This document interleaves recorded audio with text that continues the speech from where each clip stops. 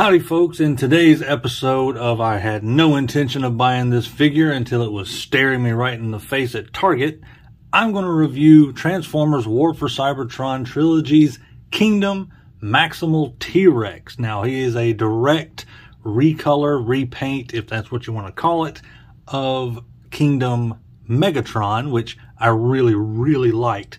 So this is really going to be more of a versus video between Maximal T-Rex and Kingdom Megatron. So make sure you subscribe to the channel. We're going to roll the intro and take a look at Transformers War for Cybertron Trilogy's Kingdom Maximal T-Rex.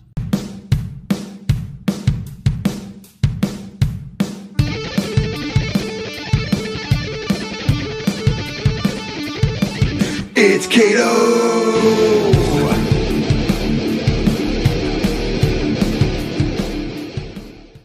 As always, I'd like to say a quick thank you to all my current subscribers. You guys are helping me on my goal to 4,000 subscribers by TFCon.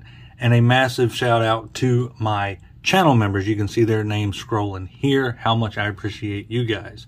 A very special shout out to my Beast level channel members. You guys went the extra mile to go up to that Beast tier, and you know that without you, none of this would be possible or near as fun. If you're interested in becoming a channel member, click that join button below. Unless you're on one of those evil Apple devices, click the join link in the description.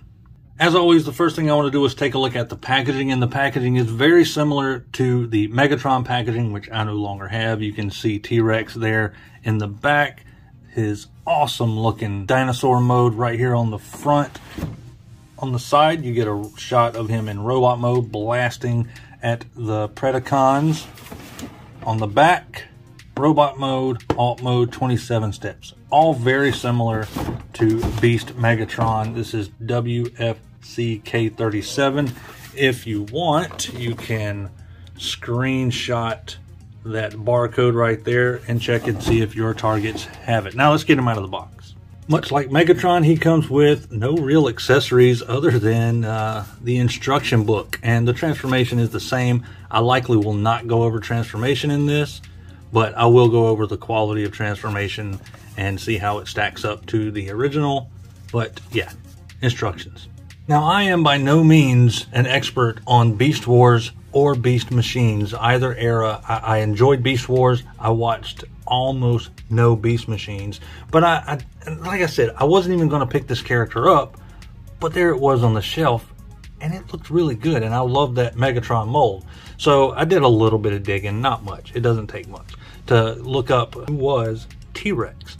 And it was interesting enough. Basically the leader of the new Dinobots in Beast Machines. Maybe they'll do the rest of the Dinobots. I don't know. But I'm a collector, and there it was, and I got it. So no regrets, right?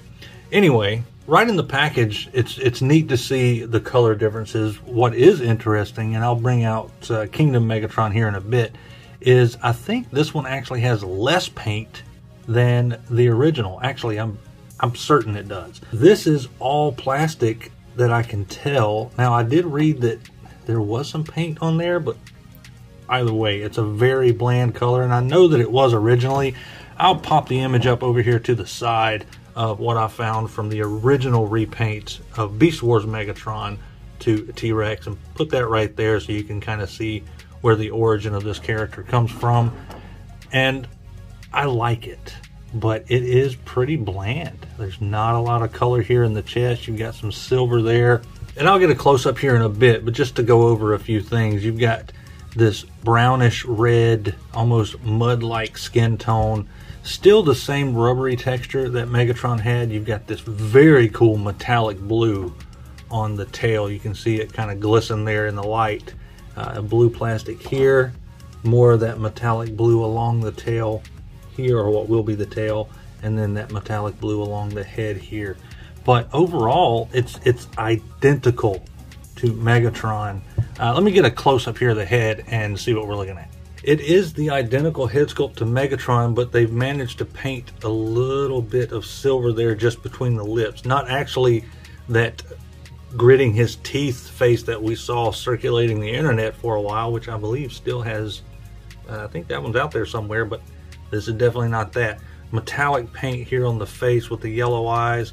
No real Maximal logo or anything to be seen on the head, unlike the Predacon logo that was there on Megatron. You've got, like I was saying, this is all plastic here with some silver paint coming down. You've got this red bit here in the missile pods, and all that very cool metallic paint there on the tail. I think that is very, very good looking. More metallic paint there on the inside of the tail, or what will be the outside of the tail. Detail going down the legs, same exact detail as Megatron. There's not a lot to go over here. The dino head still does all the same stuff, opens and closes, and you've got the little slot there for a blast effect. Silver on the teeth rather than the white, yellow eyes rather than red, but mostly it is the same. Let's bring Kingdom Megatron out and take a look at them side by side. Comparing these two side by side, to me there is no question which one looks better. The Kingdom Megatron just pops so much more with the purple and silver here.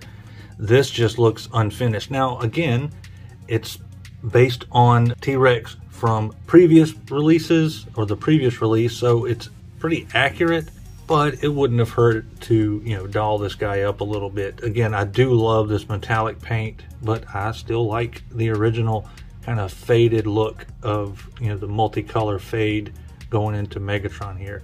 So definitely the same bot. Even the head sculpt, again, it looks to be exactly the same, just with a little silver stripe across the lip there. Looking at the back, again, exact same robot, just with some bland color plastic here as opposed to the purple, and the metallic paint and blue on the crotch as opposed to the gray and this, what is that, aqua color that's on his back. Articulation in robot mode, again, exact same as Kingdom Megatron. You've got rotation at the head, a bit of up and down, and not really any side to side. You have rotation all the way around at the shoulder, in and out, bicep at about 90 degrees. Nothing really at this hand here, but the tail will go up and down and open and close. And some, I think I said rotation at the bicep. You have 360 at the waist, no real ab crunch. You have bend here at this dino elbow, and the jaw will open all the way up just like before with a rotation at the bicep there. Legs will go out about that far unless you want to bring this down, and they'll go all the way out. You can come up, back, swivel at the knee, and right at 90 degrees of knee bend with some ankle tilt and a bit of pivot there on the side.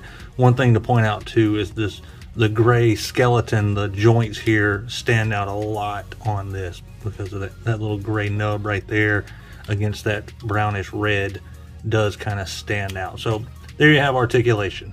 And just like Beast Megatron from Kingdom, I think the Dino mode really is where this stands out, and probably where I'm going to keep this version of Megatron. The T-Rex mold I'm probably going to keep in Dino mode because I do really like that metallic blue stripe down the back. One thing I noticed after transformation is the plastic bits, the internal skeleton, do tend to kind of stand out more with T-Rex. So the gray here and basically the robits tend to stick out a little more for me on this mold in Beast mode, but not so much that it's annoying. I like the texture, the same texture that we had with Megatron. Those creepy yellow eyes, silver teeth, and tongue in there. Again, just like I showed in robot mode, you have the blast effect port in there. Some of the joints are a little more loose, and I don't know if that's because there's less paint on here or just because maybe mold degradation, but I doubt that. It's got to be more along the lines of less paint for tolerances. Transformation is just as pleasant and or annoying as you found the original. Articulation is the same. You're going to get some swivel here, the jaw, some up and down on the head here. All that's the same. A ball joint for the front arms, this strange little swivel they have in here, knee bend, and of course the foot articulation is the same. The tail will go up and down, or in and out right here. It will swivel around, so if you want to move that around a bit. But there's no new technology in this version of the mold, just some new colors. But again, I will probably keep this version of him in beast mode because I really like it. That is until the Jurassic Park version comes out. Then I'll probably keep that one in beast mode instead. Here he is side by side with Kingdom Megatron, and you can kind of see what I'm getting at here with the skeletal part being a little more standoutish, right? So you can see this gray and this internal gray stands out a lot more than the purple on here. They would have been better served to do all these internal bits this same brown or reddish mud brown, whatever you want to call it, and it wouldn't stand out as much. It's a little off-putting, but not a complete deal breaker for me. His legs do seem a little more loose and wobbly than the original release, but overall it's essentially the exact same thing with some new colors. I do absolutely love all this metallic blue. I think it is a beautiful paint job for what bit of limited paint is there. The robot mode, I don't really like that much. I think it's missing a lot of detail, and Megatron kind of scratches that robot mode itch. But beast mode absolutely is where I'm going to keep this, despite the fact that, again, they should have colored all these bits here this same brown rather than leaving them gray, because you can see it's a great example as he rotates here with the joints open how much these stand out. So maybe I'll get brave and grab a paintbrush or something and put a little dab of color in there. Definitely could use a bit of help inside there. Transformation, same as you got out of Beast Megatron, not really anything different there. The PVC rubbery type skin that's on here works exactly the same way, maybe even a bit better. I had a bit easier time transforming him than I did originally with Beast Megatron. But overall, this is going to be one of those figures that you're either going to be a completionist, you have a bit more of a connection to Beast Machines than some others. I'm surprised it wasn't a Generation Selects figure rather than just a Target exclusive, but overall, more than happy that I have him. I could definitely see plenty of folks passing on this just because they may not have a connection to the character. Guys, thank you so much for hanging out with me. I appreciate always you guys taking your time to watch these reviews and spending your time with me. I really, really do appreciate it. If you haven't already, hit that subscribe button. The rest of the Rejecticons are Sardo Noonspa 82, Larkin Slayer, and Inu Tabi. Their links are in the description below. And as always, thank you so much for being here. And until next time, this is Kato signing out. See you around like a donut.